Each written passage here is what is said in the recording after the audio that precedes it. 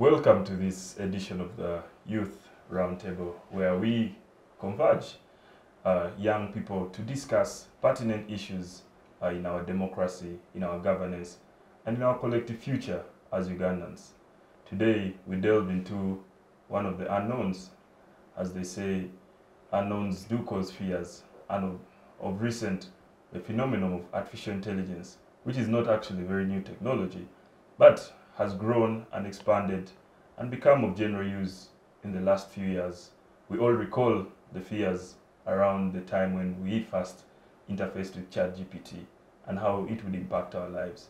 We all recall the fears of election interference in the last cycle of elections, not just here in Africa, but globally, with worries around Cambridge Analytica in the US, in Kenya, among others. We have all seen artificial intelligence images. We have all seen artificial intelligence speeches. We are moving into an age where our politics, a lot of our political work, a lot of our political imagery, a lot of our political strategies around image and how messages are passed on will be coming through artificial intelligence. But that said, it's not just about generating content, but issues around security of elections, issues around cyber attacks, and among other fears. As Uganda, we are moving into the 2026 election cycle, which will put ourselves to test as to artificial intelligence. But perhaps we are too scared for nothing. Perhaps this is a positive development. And together with me today, we have a group of young panelists to break down for us whether we should be scared or we should be happy to welcome artificial intelligence and how maybe it will change the face of the upcoming elections. Or maybe it's too early to worry. Maybe it's some worry for 2031 or 2036. Our colleagues will be able to tell us. Being a complex topic, or let me say a novel topic, perhaps it was prudent that we assemble a team of young but very capable and knowledgeable panelists, and I will be introducing them right before we delve into the discussion. Starting from the far right, the gentleman there is Mr. Kisache Jibril, who is an ICT teacher. Kisache, you're most welcome. You can greet the viewers. Good day to our viewers. Yes, thank you very much. We also have Eric Jaguara from Tufuna Technologies. You're most welcome, Eric. Thank you, thank you. Yes. Hello everyone, I'm glad to be here today. Yes, thank you very much. We also have Akelo Dora from Copyright Institute of Uganda. You're most welcome.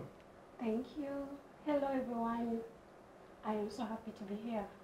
Yes. And finally, we have Mr. Muhindo Morgan from Arinitwe Peter and Company Advocates. You're most welcome. Thank you. Hello, our viewers. Happy to be here. Yes. Starting from you, Eric, let's delve right into it. If you were explaining to a young child, in this case, I'm the young child in artificial intelligence because I have no education. How would you break it down for me in a few minutes so that I understand, and maybe also briefly put it in the context of electoral politics? Yes. Artificial intelligence, just as it sounds, artificial intelligence. You are giving whatever system, what it could be an app, it could be a machine, ability to behave as a real human would have. It could be in a particular task, but do it more with less, actually not even less, but without human intervention. That is more in summary, giving it the ability to behave, really take tasks more humanly as possible, and keeps on advancing each day. Artificial intelligence has been around for years. Yes, yes. But why is it now? It's as old as the 60s? Yes. But why is it standing out right now? Because it's now getting too more humanly than what? Before. So another thing, what takes most people's attention right now is just a branch of AI, which is the generative AI. Yes, yes. the one that is able to make content, the pictures, the voices, that is the one that has really captured people's attention most. And I think even could be the one that has really made us even gather today. So how does AI work? It is trained on particular data, and now for the generative AI, creates new data, new content that has never existed, but because it was trained on particular, let us say it was trained on voices, it can now create new voices that never really existed before. And that is, I think, the particular one that has taken our attention, right? The chat GPTs. Yes. So in summary, that is it. Yes. All right. Taking decisions that a human would have taken in a humanly way, not hard coding. Back then when we used to hard code and tell a machine, do this, when this happens, do this, when do this. Yes. It itself will choose and I think it's now getting hot. Turn on the lights, that kind of And maybe how does that doesn't make sense, but I think you get that idea. Yes, we do. Thank you very much for that. And how does artificial intelligence really matter in politics? Because we know politics here is you wake up, decide a position, your party, you go and contest. You know, one thing I know about politics, because I'm one, is politics is a vampire of information. People consume information, and perhaps that's where it comes. But you can tell us more. How does artificial intelligence come in electoral or in the politics of Uganda, but also wider? For me, should I talk about the threats, the negatives? Because it is really, that is what stands out right now. We shall get into that, but is it relevant for politics? Very, very relevant. It's really going to shake it. It's really going to shake it. Maybe to chip in. Yes.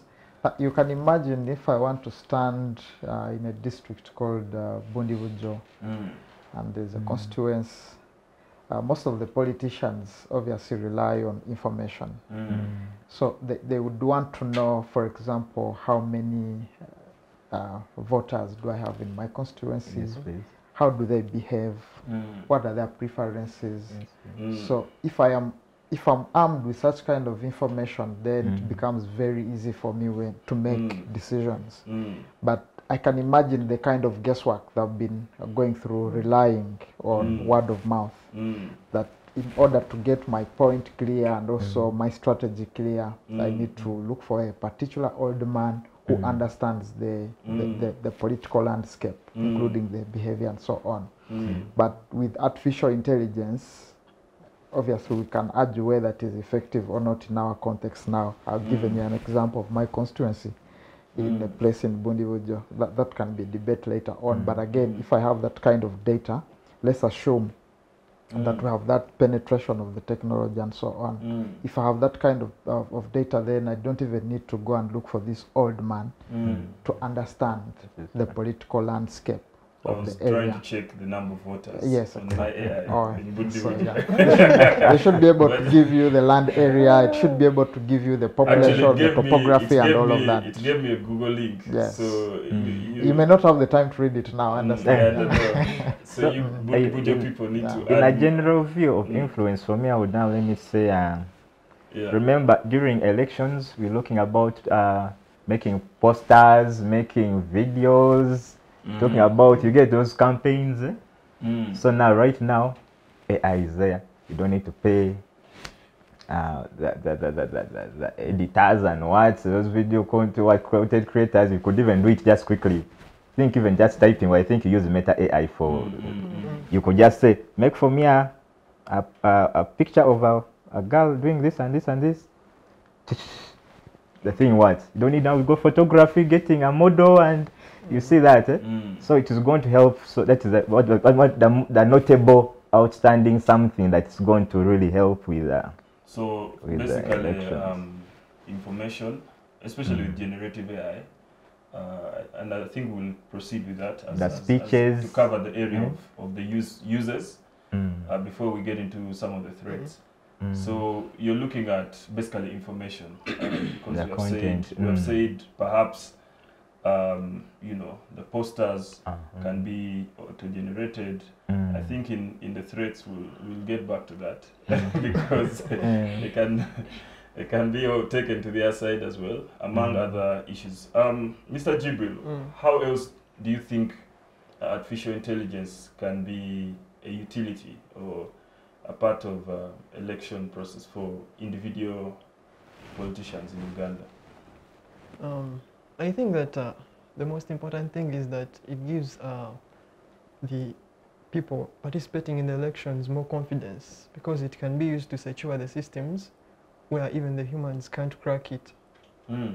Yes. Like you could use blockchains and integrate it with AI with encryption keys that even the people participating in the elections can't crack. So that gives you assurance that no one is tampering with So you're now talking about vote yes, protection, vote ensuring transparency. yes. Oh, interesting. But because for our viewers, maybe you can explain what blockchain is in one. Blockchain is simply a peer-to-peer network where I would say transactions or actions are verified by a network of different computers. So it's simply volunteers who offer their computing power to verify transactions or actions. But do you think that Ugandans are ready for, because for us our vote security, our peer-to-peer is campaign agents who that's what I'm saying. You have to send your agents to see one vote and ensure that you know, your vote is safe, and upon counting you have your own tally, that finally you compare with the final results. Do you think that Ugandans are ready to conceive things like, you know, blockchain, peer-to-peer and encryption among all of these? I think the political landscape right now, Ugandans have lost confidence in the authenticity of what is happening. So if you give them another option, I think they could quickly adapt. Yes. Okay. Because they've already lost hope in what is around. But that is subjective, because Ugandans participate in elections, they vote their MPs, and the parliament is legitimate. The number of by-elections are not arising from election market practice are not so a big percentage. But anyway, I understand where you're coming from, but I think we'll get deeper into that as well. I wanted to also give you a chance to delve into some of the utilities you see, Dora, from AI. Okay, first of all, the opportunities that I see in AI, first of all, it's us working faster. Like for example, when it comes to campaigns, you can easily generate, as you said, and have your cards ready, and have your, how do you call it, posters ready. Then also you can easily interact with your fans or the people who like your voters.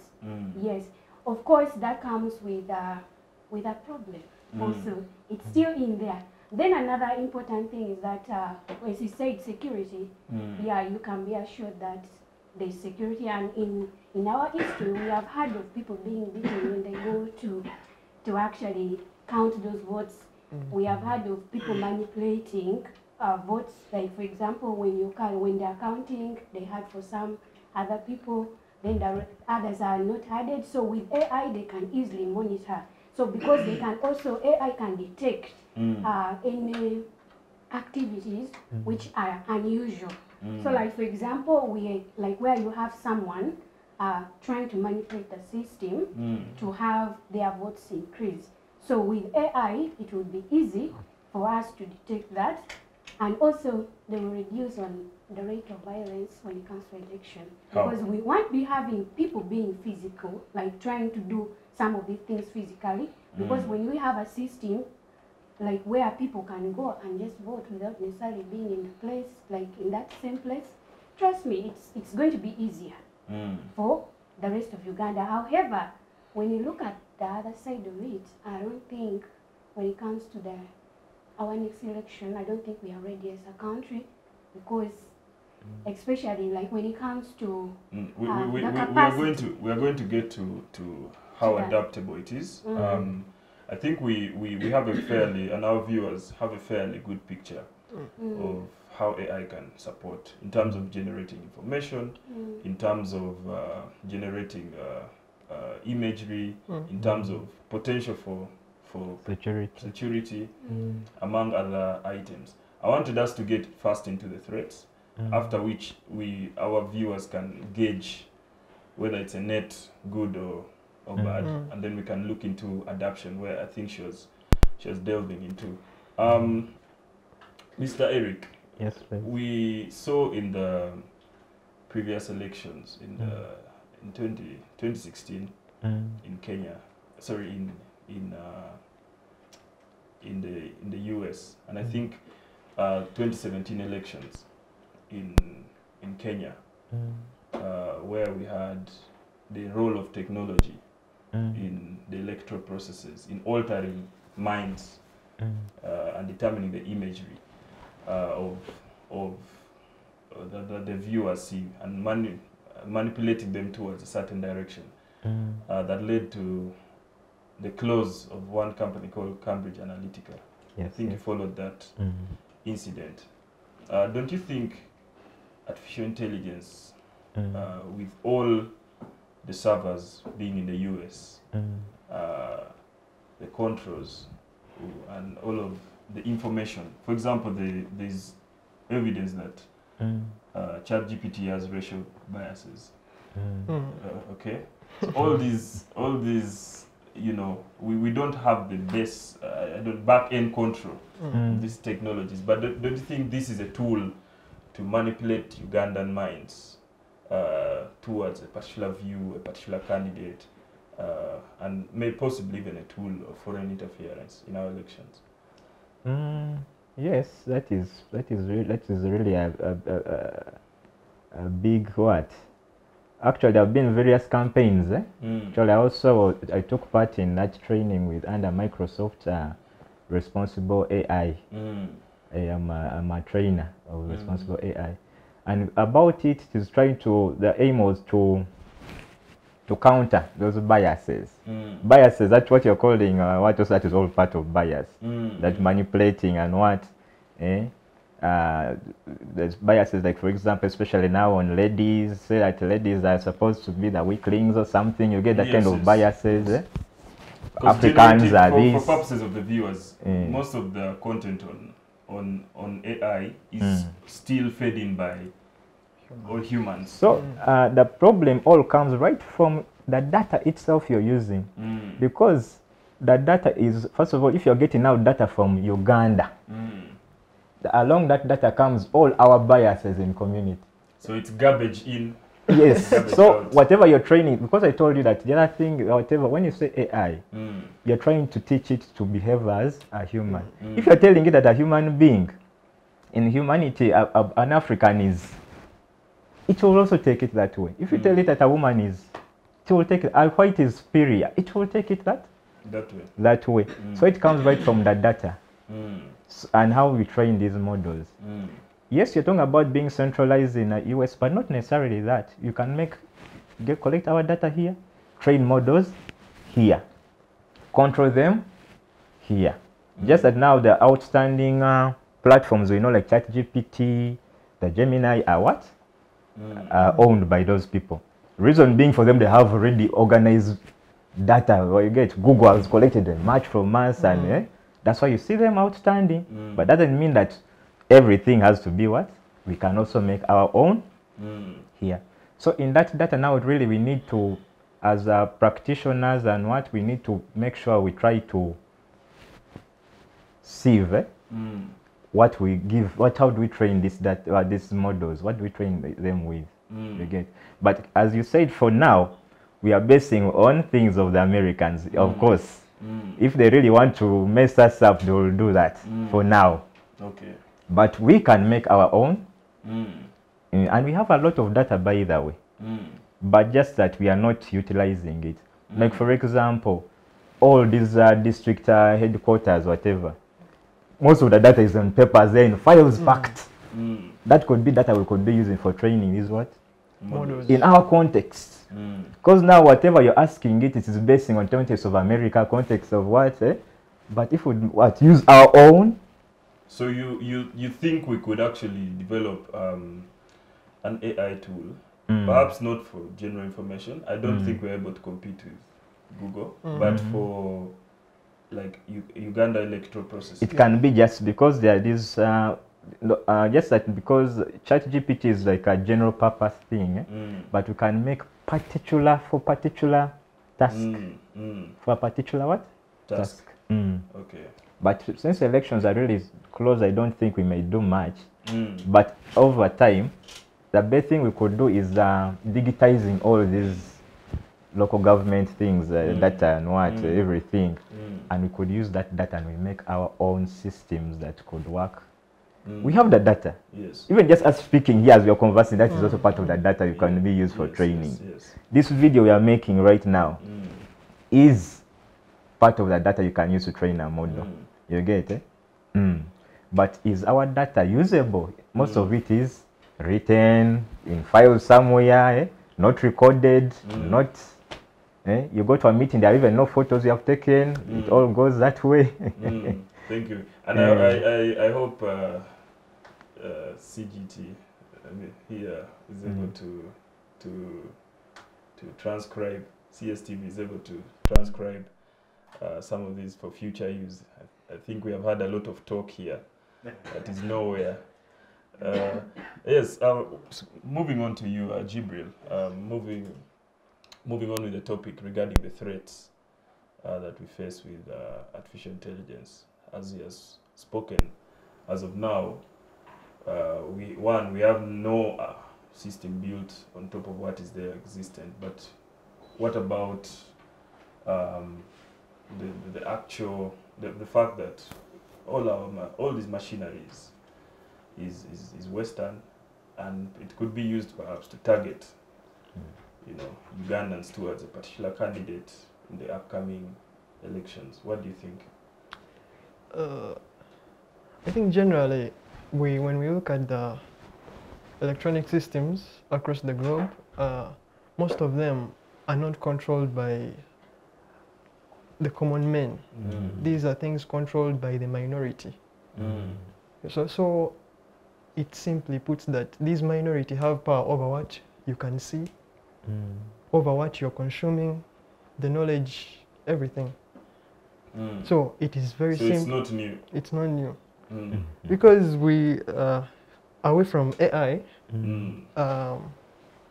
I think in the early 2000s, around 2006, people raised concern about Facebook collecting their personal data. Then it came to Google. Then recently it was the TikTok CEO who was invited to the Senate in the US to discuss the same issue of collecting personal data. And the fact that they have all this data collected over like 2 decades now shows that we as the common men really have nothing to do. So the best thing we can do is hope that governments implement laws to limit these huge corporations. Yeah. Or like his suggestion that we have a more specific model built on top of what is there specifically for us, and that can collect more accurate and like local centric data for just our local context, right? Yes. All right. Morgan, you've been quiet. Are you threatened by the prospect of artificial intelligence in the 2026 elections? Or we should be worried about 2036? Exactly. Yeah. I mean, I think my biggest worry is about the digital divide that is caused by adoption of some of these technologies. especially in a country like ours. You're looking at the data that we have. I think we have around 56% of Ugandans who have no access to digital platforms, or rather to phones. That shows you that you have about 40-something% of Ugandans who have phones. The implication of that is that if I have an AI tool, most likely we don't have alternative views about it, because you have a very small sample size of your population with access to these platforms. So you can imagine in every household you only have like one person with a phone, and it tells you that for example, there is a video of Bobby Wine calling Museveni this and that. You all believe it because he's the only gentleman or lady with a phone in the household. You don't have an alternative view over it. So those are some of the implications of that big digital divide that you have. But do you think that, because one of the questions I had actually was around targeted campaigns that are AI driven. Don't you think that AI is a proficient propaganda tool? It depends on how you want to look at it. Just like any other tool, it can be used for the good and the bad. Yes. AI, in terms of targeted messaging, how efficient it is, I agree with you, and it can be a good thing in an election. So that if I'm interested in technology and there is a specific policy on technology, for example, in a campaign, I should be able to follow it from all the candidates in the race. The way you see in marketing, online marketing, that if I'm interested in gadgets, most likely I'm going to see ads related to gadgets. So the importance of that is that I can make an informed decision basing on that tailored messaging that is forwarded towards me.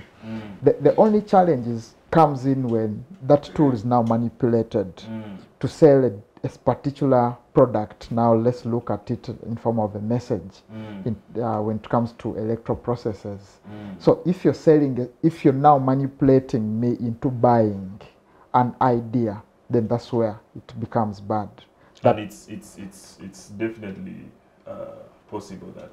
Yes, obviously it is possible that these tools can be used for that. I think when you look at there's some other platforms in the US for elections where candidates are able to receive feedback. So when, for example, I put up a post and then you comment. When you comment, I can understand your preferences.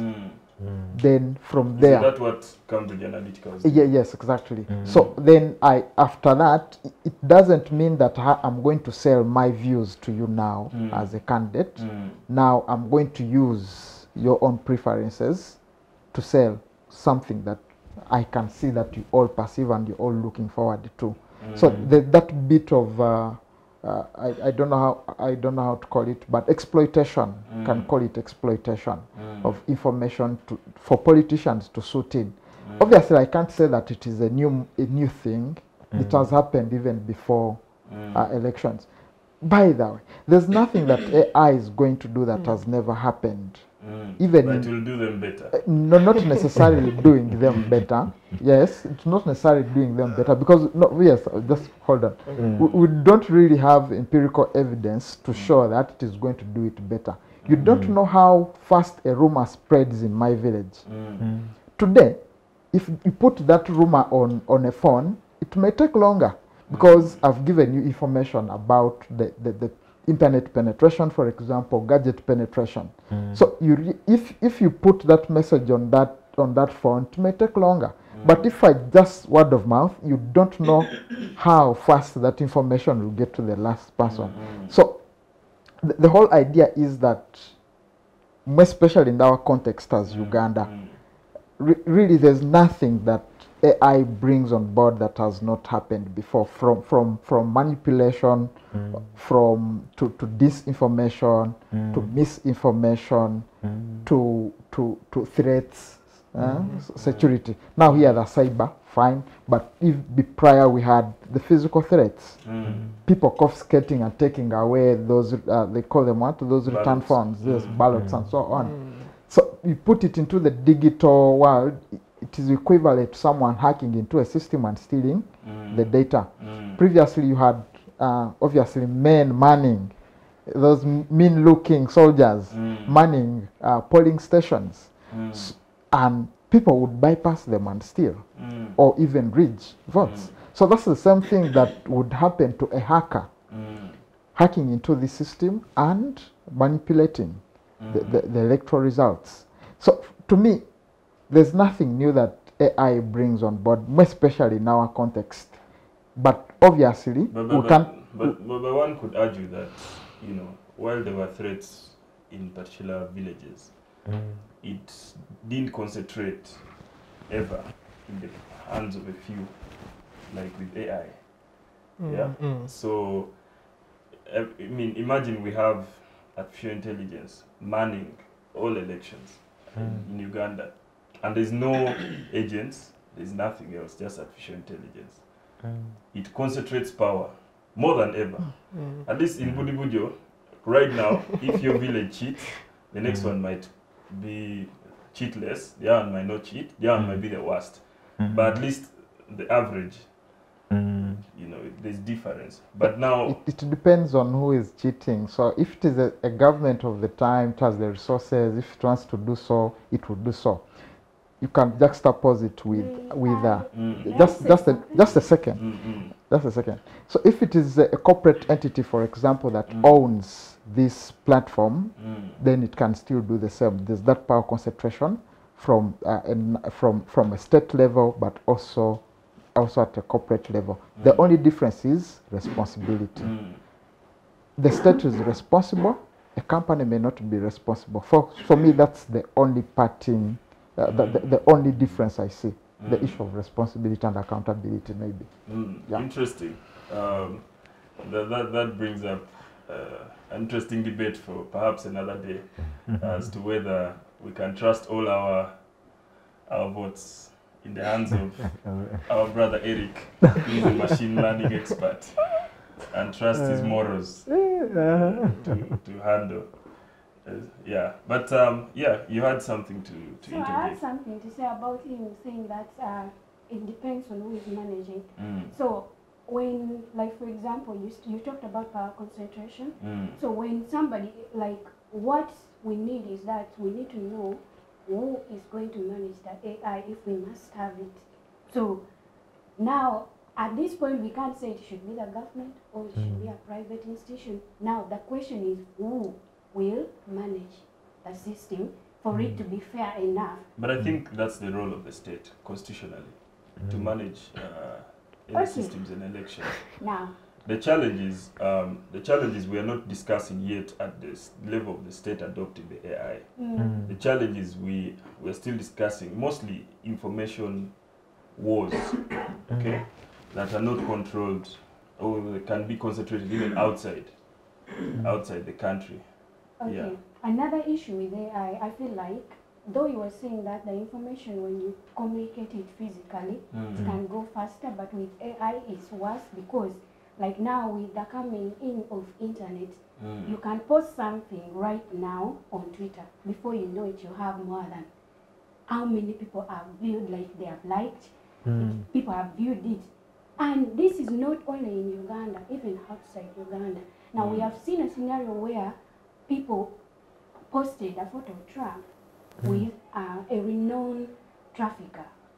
So now elections are based on trust. The moment someone sees you associating with someone that is not good, trust me, even if someone wanted to vote you, they would actually just be like, even at that moment, they'll be like, no, I can't vote for this person. And now, in Uganda here, we know most people are not aware of AI. Like, people are not, they don't know much about it. Though we have a few Ugandans who know. They know, okay, AI is there.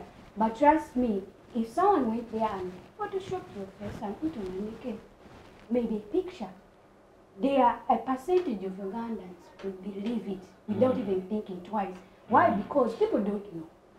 They don't know they exist. So the first level that we need is first we need to educate the public about AI, that they exist. But remember, as you're educating people how to see AI images, the AI images are getting better and better. So they are getting better, I know, but at least... Do you think we'll, this is a question to reflect on, do you think we'll reach a point, because our worry with internet age has been misinformation and disinformation. But I'm worried that as we go into AI, we might reach a point where the information is just too much. Where everyone has a naked photo, everyone has, I don't know if you guys think about it. Actually, like, there was a fear. It comes too much that people just don't know what to trust in. There was a fear that there will be too much fake online, that by the time our children, our grandchildren reach and they are looking for history, they are now confused. They no longer know what was real and what was what. What was it? Because right now you can see there are many videos coming on about the Egyptian, what are those pyramids? Even Uganda, have you seen the videos of Mwanga talking? If you, there's a channel called Mbozi Tevankad. They started putting AI. So I don't know if you guys get that concern, but perhaps soon will not be worried about mis or disinformation, but just the amounts of fakes. But I'll allow you to conclude as we move into the break. Whereas that is true, but now we cannot shy away from AI because it's something which has come and it will stay. I don't think it will go away. The more we ignore it, the more it will affect us. So the best way is that we accept that it is there, we educate our people about it, so that they be able to know the difference between what is real and what is not real. Though it is not going to be easy, but it will need a lot of us also training on the parts of the stakeholders to be able to educate them.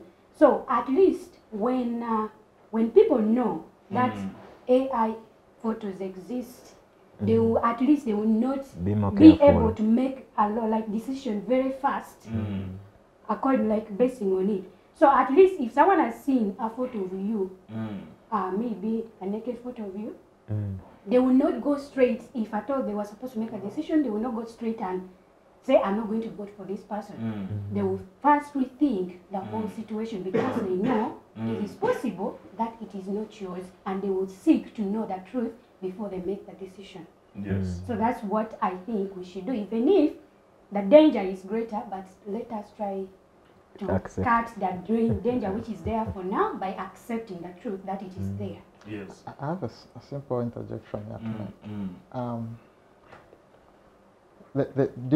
At the heart of the march to Parliament that most of you followed, and then I have a relative who was supposed to travel from the village, and then they asked me, coming to Kampala, but there's something we're hearing, but we're not understanding. So I told them, no, there's some young people organizing what? Demonstrations. But if you were on Twitter, I guess somehow TikTok, you would have a feel of a national event. That this is a national event, the demonstration that is owned up by almost everyone. And then you'd be surprised when someone deep in the village has no idea what is happening. Then it goes back, I didn't tell you, but there was a research conducted by one of the CSOs I'm not going to mention, and it showed that around 70% of the entire population still relies on word of mouth as a means of getting information. Also, by the way, as one way of interacting with government. That if I want to get information, for example, from the parish concerning the PDM parish model thing, I walk to the chief, the parish chief, and then he gives me all this information. If I want to interact with any other person, even at the local level, I have to walk to them. I have to walk to my chairman LC1 to get to the information. If there's any communication that has to be made, for example, by the chairperson LC1, he has to move around the communities, informing them. True. So that's how unique our society is. Then when you talk about some of these sophisticated technologies and their implication on the electoral processes, somehow I feel we're overstretching it specifically for the for the 2026 elections. Going forward, true, the conversation may be very, very important. But for now, obviously, I'm not saying that it's not a relevant conversation. Why? Because you have a segment of your population that is consuming these services. Because when you subtract 56 from 100, you have a percentage of around 40-something people. Some of them are opinion leaders, obviously, who are relying on this information. Yes. So when the opinion leaders, and just like I'm saying that the 50-something are relying on word of mouth, so that means the 40-something can still deliver this message to the others.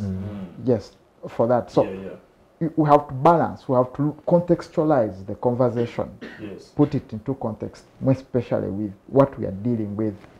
You don't speak from the perspective of the US. You know their internet penetration rate is up there. You don't talk about it with the guys in what is it called, India. The internet and gadget penetration rate is up there. You talk about the access to internet in terms of the cost itself here. Extremely high, even in the region when you do the comparisons. Look at the infrastructure itself. The parts of this country where you go and you have no access to internet. You know that. That is true. And you look at all of those stats and then you realize, well, maybe this is a conversation for Kampala people, not for my people in Mongolia. I mean, I'm glad we're going into a brief break, but I'm glad you've given also the critique, which is why I wanted to interject that since time immemorial, it's actually not the majority that create change. It's people with 27 guns and a few co-conspirators. If you look at the French Revolution, the bourgeois, and among others. And I think this is a healthy conversation that we need to look at in terms of all these angles. I think we are almost still at an academic level, though the nature of technology is that, you know, the last 5 years have been more revolutionary than the last 50 combined. So we also have to think really fast. So for our dear viewers, I hope you're learning as much as I am, trying to absorb data so I can regenerate in my local hangout later for my locals to understand AI. But this is an important conversation. Stick with us here on Youth Roundtable. We shall be back after a brief break to continue the discussion, especially around the threats, but also compatibility with Ugandan society. Do we just need to ban this thing once and for all? And we just go back to what we know? Or do we continue? I'll be asking my colleagues after the break. Stick with us. Digital rights are those human rights and legal rights that allow individuals to access, use, create and publish digital media or to access and use computers, other electronic devices and telecommunication networks. Digital rights include a right to freedom of expression, information and communication through technology, a right to privacy and data protection, a right to credit for personal works, a right to universal and equal digital access, a right to identity, a right to anonymity, a right to be forgotten, and a right for protection of minors, among others. The state's digital rights are frequently violated through various unfair actions, for example, blockage of websites and social networks, theft of credentials, unauthorized use of people's data for personal gain, privacy intrusion, online censorship, arrests and intimidation of online users, internet blockages, and the proliferation of laws and regulations that undermine the potential of technology to drive social, economic, and political development worldwide. It is hence every citizen's responsibility to respect rights of other digital users and to speak out or report to the responsible parties when one's rights are violated. All right, welcome back to this discussion, which is really much of a learning session for me and you as well, from our colleagues that have taken time to engage knowledge in this direction. As we move forward, I will just recap that in the first session we did talk about the utility of AI in elections, including some of how it can be used for information, dissemination, creation, and our brother talked about the possibility of even vote safety, transparency, among other advantages that could come along the way. Indeed, also many threats were put out, including the potential for manipulation of voters. I think in politics we call it psychological operations. Plant a seed in society that to drive the minds of society in a certain direction. And these are very great historical success, but also experts sitting there just to do that, among others. And among other threats that were discussed by our colleagues. Given that first session, I don't know for our panelists, maybe starting with you, Eric, whether you think AI is a net good. Is what? A net good for our society. Think about it. There's a negative and positive of each. Let me just make, I hope I'm not going ahead of myself, but first of all, something I should make clear is don't take AI for itself. Take AI more as a utility. Just as you say that it's bringing nothing new, actually much of it, it's actually almost not, yes it has something new to bring in, but it is more of something that's going to be like using electricity, like a back end, you get it? Enhancing already existing. But how can you tell that to society? If you study the evolution of human psychology, including language, that in the past people used to say, how are you? And then they went to WhatsApp, and they said WhatsApp, and then some young people just write TSP. You know, like humans are creatures of convenience, and that has built the big. So how do you think, you know, is it valid to think that humans will override convenience for truth?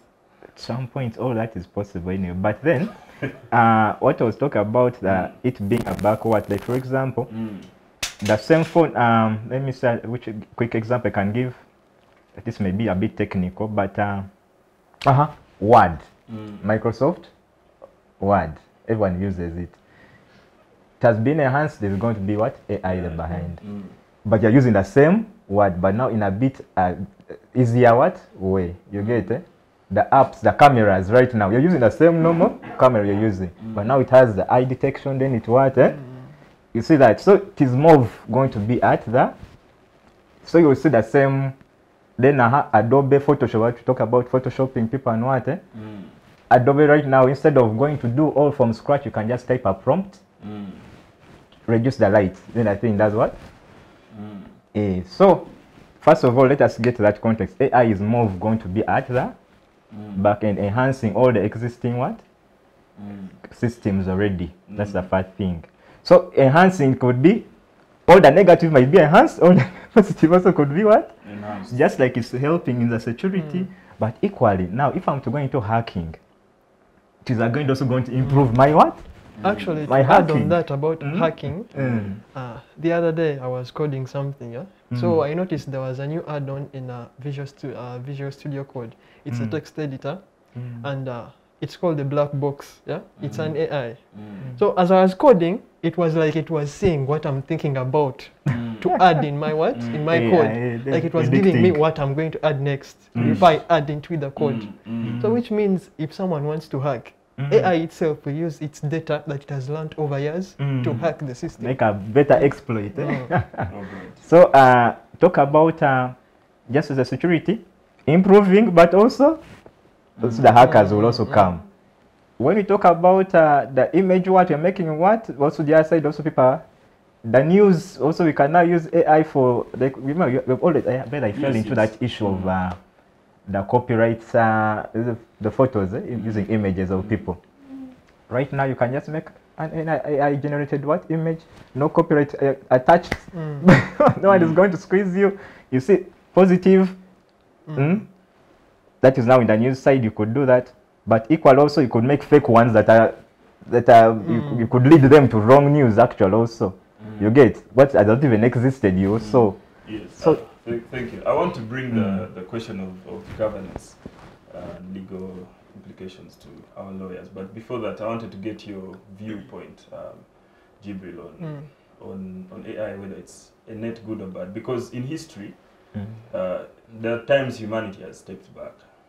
For example, nuclear proliferation, and so many technologies, some that are damaging to the environment, among other things. I don't think this is one of the things we have to just step back and say, I think this is too much. It might be good, but we're okay, you know? You know, they say history repeats itself, right? So in the past, humans first test things before they accept. So I think we should just sit back, wait and see what will happen. Won't it be too late? Anyway, thank you. I want to bring you in, my brother. My contention is a bit different from hers, and his as well, when they say that people need to be educated. Personally, analyzing health systems and all of these things, I think protection of citizens should be the sole responsibility of government. What do you think? Including of artificial intelligence, because they're the ones with the power, the intellect to... You see, the power dynamics, most especially in the digital space, have shifted. You really can't look at a state that is manufacturing nothing to regulate something that it has no idea what it is. And it's not even just about Uganda alone. You can see the kind of battles that the US is running with tech companies, from Facebook to TikTok, all of those battles. Yeah, some of them have our own reservations about them. So the power dynamics generally have shifted, because you look at the power that Google has. Most likely it has more intelligence than the US intelligence security system, because Google is in every corner of the world. I doubt that the US is in every corner of the world. So those are power dynamics that you're looking at. So obviously it is not the first time that you're having corporate entities or multinationals that are even more powerful than states. We have had them before, the oil companies and others. So again, it is not the first. Just like I said, there's nothing new. But first, wait, let me just finish this point. So, whereas the state has that obligation to protect its citizens, and legitimately so, but we must be aware of the change in the dynamics. Imagine today you don't have an office of Facebook in Uganda, but is operating. It was even banned. Well, that's another story. But Facebook is operating in Uganda and is influencing issues in Uganda, including giving platforms to people to hold governments accountable. That's how powerful these platforms are. So for me, the people today, you will ask them, who would you be comfortable sharing your information with? Live location. Someone will tell you I'm comfortable sharing my live location with Google than my government. Because the only way Google is going to hurt you maybe is sharing your information with a third party whose main interest maybe is just to sell a product to you. But when it comes to a government, if I oppose it, most likely they will come for me. So in the context of an election, if I share that information, for example, with the government, if I am opposed to it, they will come and pick me. Precisely, they can have a precise location. They've been doing it without precise location. They've been doing it with drones. Now imagine if they have precise location. Even predict where you're going. Predict where I am. Not to derail from the point, but what I'm trying to show you is the power dynamics that have changed. And I may not have a precise answer, but I just wanted to give you that. I mean, one thing I know government can, I don't know at what negotiating level, either as a region, Africa, or government, but there's a possibility, at least to call on the companies to hold on some standards. One thing I'm really thankful for is the Twitter misinformation notes down. Yeah, community notes. Yeah, yes. community notes. Is it community notes? Yes. Below the yes. I think those have been really helpful. To us Yeah, but you see. But it comes with that level of power to be able to analyze. You'll be surprised that some of those interventions do not come from the global south where we are. Some of those interventions come from big blocks like the European Union, for example. So for us, we are just beneficiaries at the periphery of things. So we also have negotiating. No. Governance space. No, not really. Not really. At least they'll agree to the European Union. Not really. So, but the whole idea is that even when you look at how those guys segment us, they look at us in forms of markets. They're not going to look at you as a sovereign state. They're going to look at you, the sub-Sahara Africa. They're going to East Africa. Then you have a regional office in Nairobi that serves all of you. So they're not looking at you in terms of sovereignty of a state. They're looking at you in terms of markets. Segments. Yeah.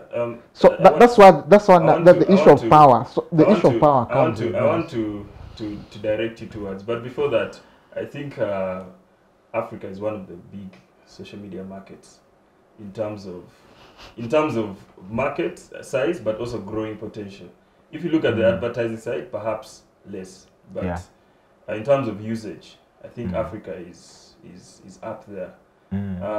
But to direct something I wanted to extract from you, as an ordinary citizen sitting somewhere in Uganda, what is the current level of legal protection for, I mean, against threats of AI, to my mind, to my democracy? Yeah, ideally, what you're provided for. One is how you utilize the space, because these are intermediaries, and they have that protection against liability. For example, what I post on social media shouldn't be a business of, for example, if it is Twitter, it should be me held accountable for that, not the platform itself. So you look, most of the legal framework that we have at the moment, one, it accepts that these platforms are very important, more especially when it comes to enjoyment of rights and freedoms. Yes, in commerce. Yes, and I think there's a general comment, or this general comment 37, something like that, that recognizes, for example, even freedom of assembly and association online. So the Twitter's exhibitions and all other activities that have happened on social media are protected under our laws. But again, just like I said, what we have is that these platforms are shielded away from liability. And the idea behind that whole argument of third party IPS privilege is to make sure that these platforms do not become gatekeepers of content. So the whole idea is that I should be able to freely express myself without being censored by the platform. My government can deal with me. The platform shouldn't what really about deal with more me. exactly around artificial intelligence? So artificial intelligence, obviously, the scattered regulations. Scattered in such a way that you have intellectual property laws, Privacy. you have privacy laws. At a continent level, you have it is called the Malabo Convention on on security and data protection. It's only in the European Union where they've come up with specific laws specifically to regulate what cannot happen on social media. One of them, I think it is behavioral manipulation when it comes to electoral processes. That's one of the no-go areas you can't do. But we don't have such kind of a law, at least on the African continent. But what is happening at the moment is that almost every country seems to be gravitating towards having an AI agenda. They call them agenda. So at least they're making policies. Or something like that. Yeah. So you have seen recently there was an establishment of the AI committee. Don't laugh about it. Yeah, but laugh. Yeah. It was actually an expert committee only that we were manipulated into laughing. But for me, the good thing about it is at least there was a sign of an initiative. Whether people do not appreciate the committee or not, but meaning the government has seen there's need. Yeah, I wanted to bring you in to also boost this point. Concerns regarding, copyright, AI. How do we go about it from legal perspective? We know one of the key items is imagery. Recently, in our campaign for Uganda Law Society president, we had all lawyers in trucks and all over the place. So I don't know who owns the truck, the Semakade truck. But what's your view, regarding imagery, copyright, but also copyright cuts across board, to letter and among other things? Sure. So before I go to copyright, I wanted to beef up what he said. Whereas the other countries, the Western countries, they have appreciated the fact that AI exists and they have regulated it specifically in relation to elections. So like some of those countries, we have Indonesia, we have New Hemisphere, is it? Then we have New York. Some of those countries, they have taken it up and they have regulated it, whereas it is not what is in Uganda. Though we also have where there's a resolution which was made by the UN in relation to artificial intelligence in elections. So that was in, I think, around March 2024. So it was the purpose was basically to ensure that there's a safe use of AI in a way that it does not affect human rights. There's accountability, then there's transparency in the whole process. So the only issue is that we as Ugandans will have to sit and wait for what UN is saying, and that is always the case. But now when it comes to Uganda, we have the data protection laws, which actually protect how how people use data online. So some of those laws actually help us, like for example, maybe as the people, then also the people who are intending to campaign using AI. So back to the copyright issue. In Uganda, we have the Copyright and Labor Rights Act. I think that's 26. So under the law, we have a certain requirements that you, as an author, is supposed to prove for you to be able to show that your what you have made is protected under the law. But like the most important thing is that the moment you create that item, it's already protected under the law. But for it to have that protection, that if you're going to register it as your own, there are certain requirements that you need to meet. First of all, it must be original. So the originality requirement requires it to be made by a human being. So when we look at AI-generated works, they are not for human beings. They are made by machines. But isn't that an intermediary? Isn't the AI just an intermediate, like a pen? No, it's not like a pen because you have taught something to work on its own without my intervention as a person. You raise a very important question. And these are some of the discussions that are actually happening in the space. Because you're looking at AI as a tool. I can assure you, if we have the same tool, AI, and we tell you to produce a certain item, it's not that all of us are going to produce the same item. Even though we say we want a photo of someone campaigning, it's not going to be the same. So the whole idea is about even the prompts that you put in. So I mean, the laws, obviously most of the laws predate these technologies, so you can understand how they are, but go on. Yeah, I wanted to bring that up because I know there's a mismatch and a gap. And also, on the flip side, right, when you look at the Computer Misuse Act, for example, what is the protection if an AI generates someone's nudes? You know, what then does it then become, you know, that I was abusing someone online? But on the other side, you're saying it's not even copyrightable. So, you know, I just want to highlight those mismatches in our laws. Okay, the laws are here and there, but when we come to copyright itself, we all know that AI-generated works are not protected under the law right now.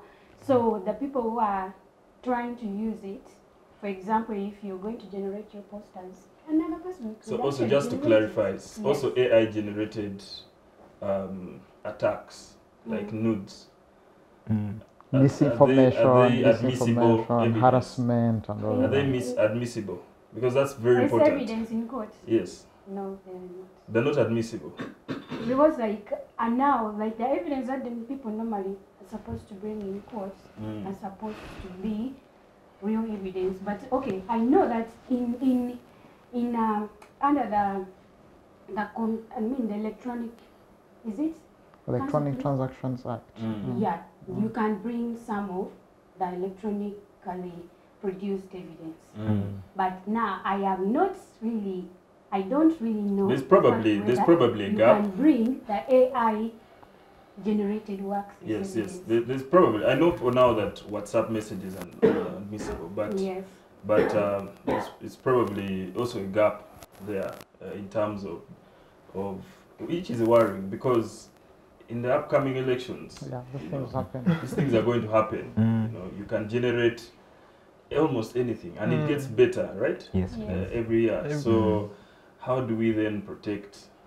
How is it that this side it's not copyrightable? The other side you're saying you can pick someone for creating an AI nude. Last time I was seeing GTA with the speaker, then the you know.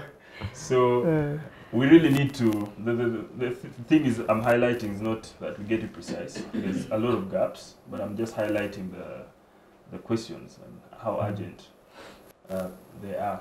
And hopefully that something is being done. In my, can I interject a bit?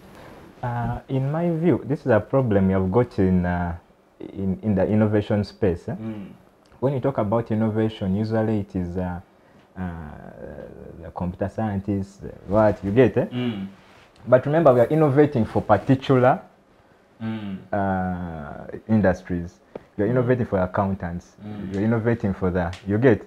But you find the people who are making these systems don't have knowledge of those technical words. But you find when also these people we are making for also are not so conversant with this side. So really, even when you're making rules or laws or regulations of this side that even also are not so. So it's, I really I've always been advocating for more cooperation between, even right from campus, universities. You find that let us have these final year projects where we do, you get cross-cut. They do usually in engineering, we do those third group projects. Let that group have some people from business, administration. Let it have some people from law, and they work together. Yeah. Because now she's making what, but then you may not know how is the thing made. How is it? At least if you understand how it is really made, you could know where to put the what. Yes. And now also us, we are also we could make we are keeping on also trying to, what they call it, like now the technology is big, the Facebooks, what. They are skipping most of these laws, and now imagine they're in Uganda, but they are not regulated. They are what? So first, we're always good at the loopholes. But now, if also you're part of it, you will know how to, where to get the person. Let us put a firewall on this and this. Let us do this and this. They also have a clue. And then also, the last thing, let the governments also take part active, like maybe through, let them have companies or what, or government-owned companies in these systems and what. Because you need now, like if you have a big company, a tech company, government-owned, you have also meaning a say in that field, you get. Imagine Google was owned by government, meaning US government will really have more. Also Uganda, if you had that what, also you would have a say. You can control something.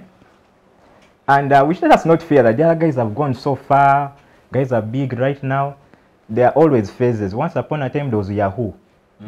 It what? There was, things keep on coming on. You can't compare the Facebook of 2016 to Facebook of right now. TikTok came and also what?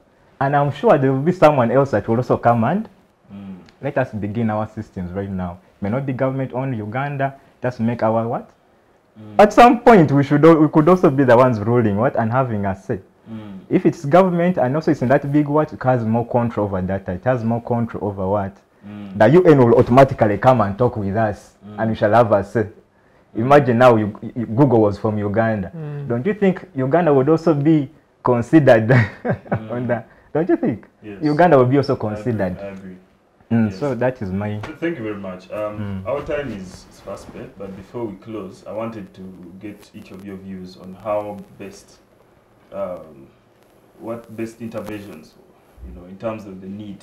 We have highlighted some of the threats. In terms of the need as an individual, where do you see that we can do something before the next elections, but also in preparation for the next 5 to 10 years? I'll start with you, Dora.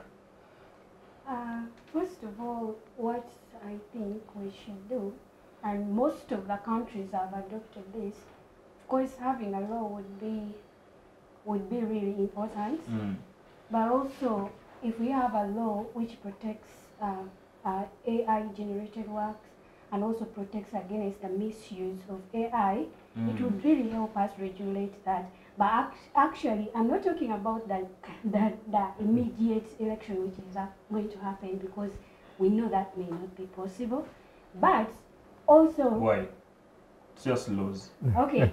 No, we can have the laws. We can auto-generate them. No, you don't have to copy and paste. Some of these laws that we are going to have, we have to tailor it, like to meet our needs.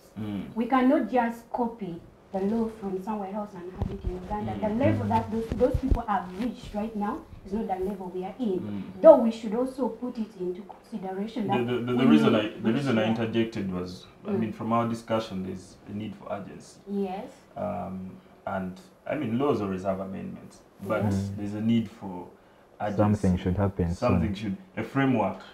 Okay, a framework. Something that we need to move. Maybe the law will not come out before the elections, but we need to move fast. We cannot throw it into the future.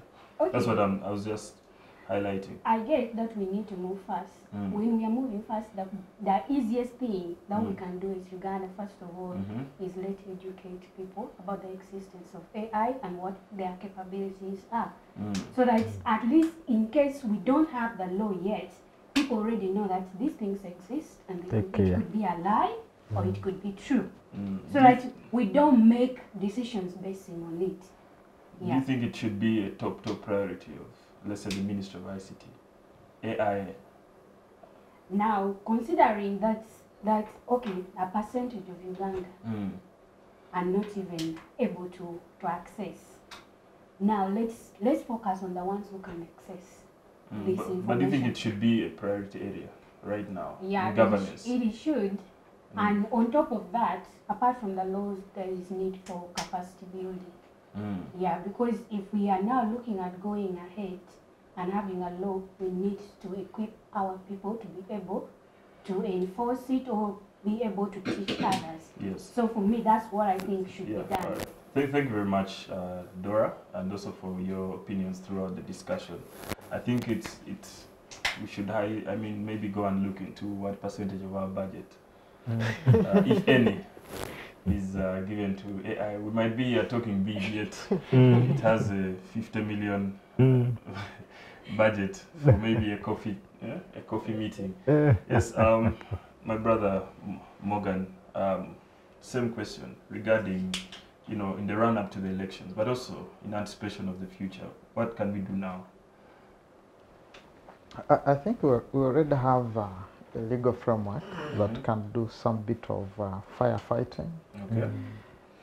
So, I mean, you can concentrate on the laws that we have at the moment. Because when you look at the AI regulation in that act that was passed by the European Union, from the first draft, they never had a clue of what generative AI would look like. Yes. It's until at the tail end that they have a shock of when ChatGPT comes in. So they start realigning the whole act to fit in.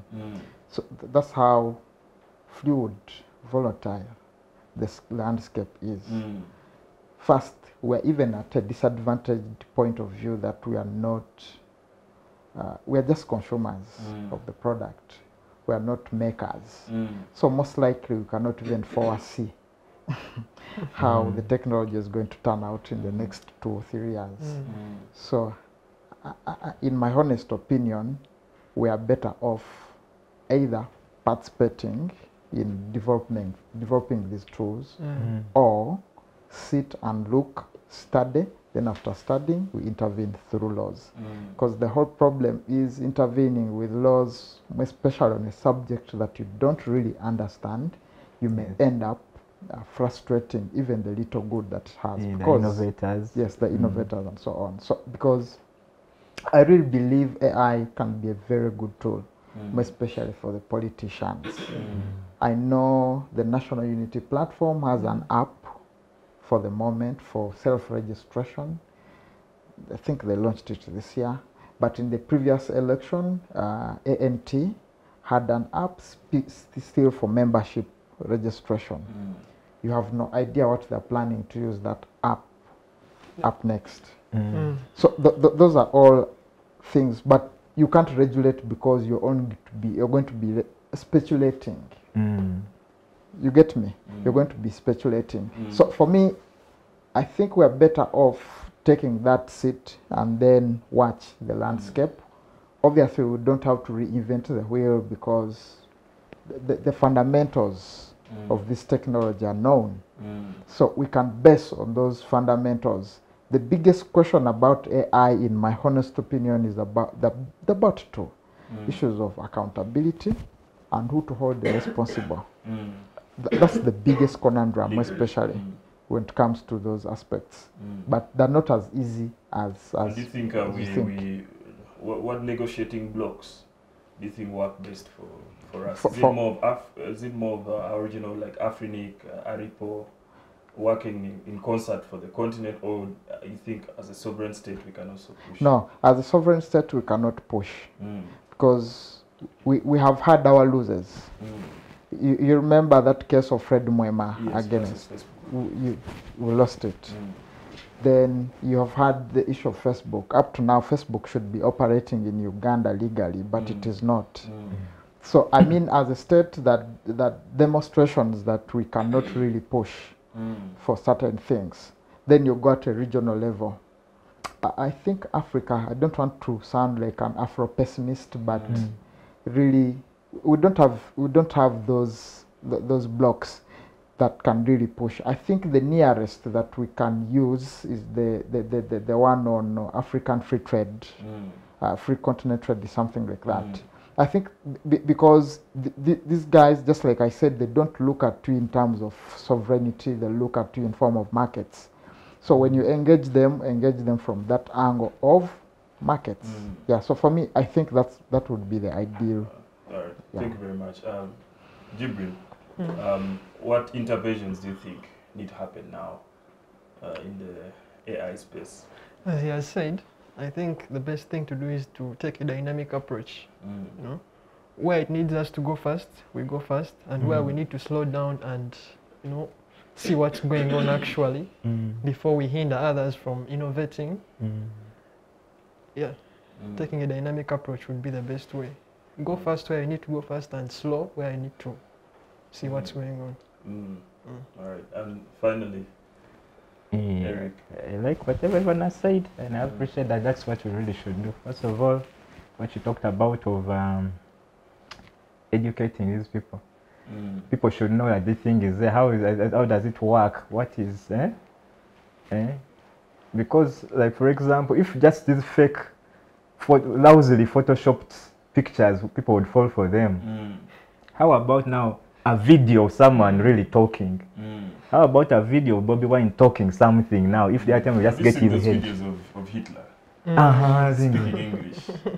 So we need to really, if they would fall for such simple, you always say the head is floating, but someone really shares it to you. Hey, by the way, which our elders, hey, you see this, what has happened? You're like, I think what is more, one of the dangerous trends I've seen is still images.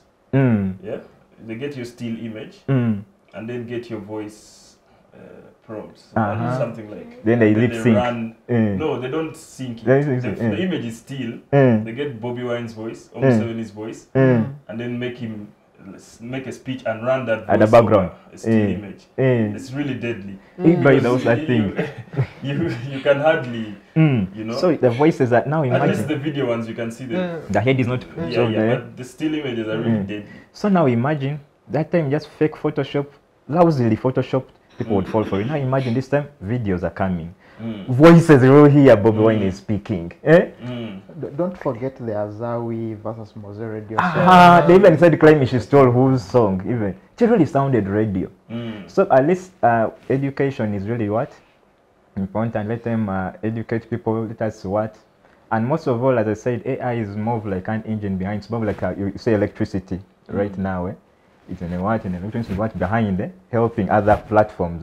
AI is much of that. So expect anything that any gadget, anything is going to have AI at some point. So whatever, even in these academics at schools and what as we are teaching these embedded systems and what, talk of AI, tell them it is there. And then on a positive note, I think the tone is generally fearful. But how can a politician out there, myself inclusive, I'm one, use AI in the upcoming elections to boost, not to manipulate, but to boost your message? One thing is, first of all, you can, this sounds really also again scary a bit, because you could ask the AI to scrape, it goes on internet, and it searches everything about your opposition. All his scandals back then, and then it asks you to make for me our manifesto. It is seeing all that problems in Uganda, the reports we have made, what UN, what. Then to look and see what is the main problem here we can talk about.